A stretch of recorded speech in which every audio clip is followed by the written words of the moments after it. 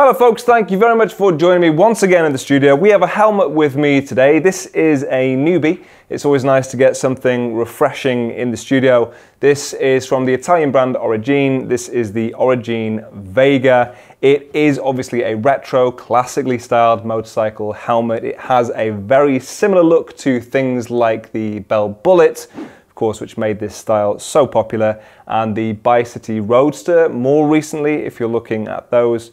It sits at a healthy middle ground between the two for price. These come in at either £189 depending on the colour option you go for, or £199 for the majority of them. The reasons that these style of helmets are so popular and work so well in an urban setting are that, one, they just look really good. You can get loads of different colorways and designs for this. I believe this is one of their primitive colorways, and they are probably the ones that have caught my eye the most, but you've got lots of different choices to go for. They look really good with a smoke or tinted visor as well. They're really lightweight, and you get unparalleled visibility for a full face helmet. You get the same level of visibility, or close to, as you would get from an open face helmet, but of course you have that added safety of a chin bar. The Vega then has a fiberglass shell construction. It's really lightweight, not quite as lightweight from memory as the Bi-City Roadster 2, but still really, really comfortable. They are either 1,350 grams or 1,450 grams, depending on the size of helmet you need.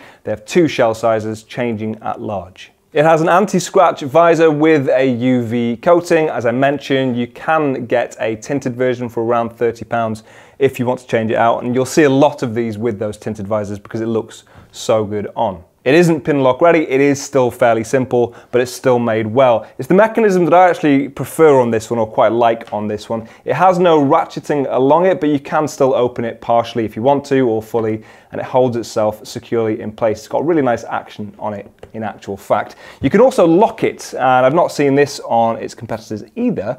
You've actually got a locking mechanism on your left ear, or around this side of the helmet, so you just push that up and obviously that locks it in place, which is pretty handy, works really well, and is very easy to do even with gloves on. Now, as it doesn't have pin lock, you may well find it start to mist up. Of course, you've got vents on it to aid in that regard, and they are highly vented helmets anyway. You get a lot of airflow through.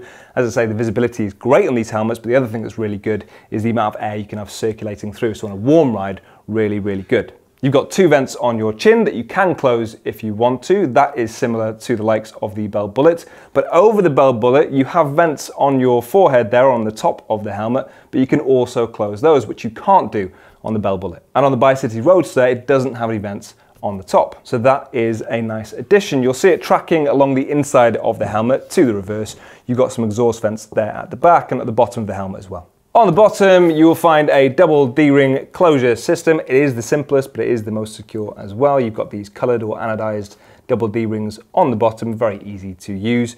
You have a suede liner on the inside of this that is removable if you need to take it out and clean it. With regards to the fit and the comfort on these helmets, they definitely come up on the large side. We have adjusted our size guide on the website to reflect that. So if you're ordering, you will find the right size. It's also worth saying they are a rounder fit. So they definitely suit a rounder head shape. If you're intermediate oval or round fit, these are going to work really well. If you have a longer head, probably more specifically a longer face, you may want to just double check your sizing. Still very comfortable on, but where you'll notice it more likely is around the cheek pieces. So there's a decent amount of room around your face. And with the likes of the Bell Bullitt, you can get different cheek pieces to pad that out if you need to.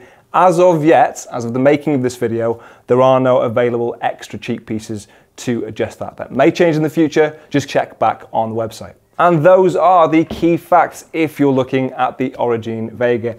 As I mentioned, this is great value for money. You get unparalleled visibility and ventilation. They're very comfortable on. I'll drop all the links to this helmet or the other helmets that I've mentioned in the description. Let us know what you think of it in the comment section down below. And for more of the world's finest riding gear, stay tuned to Urban Rider. See you soon.